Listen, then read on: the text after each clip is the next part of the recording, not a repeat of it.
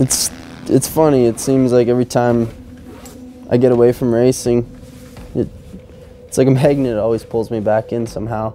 We're into snow bikes. I guess it's just something that runs in my blood. When we're riding dirt bikes or street bikes, when we're setting up something, we got a set of front forks, we got a rear shock. Now we got a set of front forks and 3 rear shocks.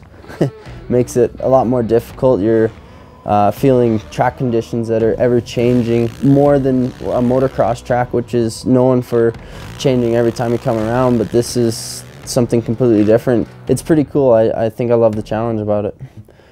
When you cross the line in first place and you know that you've done it, it's that feeling which everyone strives for. What puts the cherry on top is accomplishing everything that you set out for, and I think that's definitely where the drive comes from.